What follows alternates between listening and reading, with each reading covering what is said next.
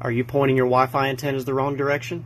Router antennas radiate Wi-Fi along the horizontal, with dead zones above and below. Whenever you bend the antennas, the radiation pattern moves with the antenna, along with the dead zones. The antennas are called omnidirectional dipole antennas, and the pattern they make is in the shape of a donut, or torus. In a multi-level home, the position of the antenna is important to eliminate possible dead zones. Routers with two antennas emit two Wi-Fi streams, and can overlap or be angled to cover larger areas. Because of the torus shapes, the dead zones still exist above and below. If you angle the antennas too far, you'll start to create dead zones along the horizontal, which is bad for Wi-Fi clients on the same level.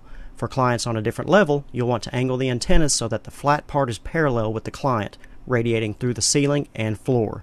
In a single level home, you'll always want the antennas pointing straight up, so that they primarily radiate along the horizontal in all directions.